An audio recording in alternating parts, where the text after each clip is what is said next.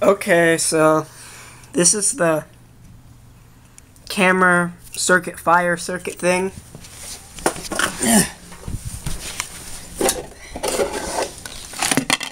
This is what was inside this. And I recognize on the board an IRF 710. It's a power MOSFET, and I have some really bad experiences with frying MOSFETs before I even get them off the board.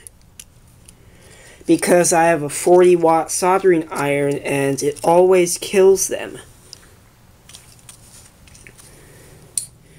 What I tried to do was to connect all the pins to grounds, and then unsolder it, but it just fried too with that. How do I get this off the board without killing it? How do I solder to it without killing it? Because I don't want to fry this one along with my 4 or 5 others. Thank you, and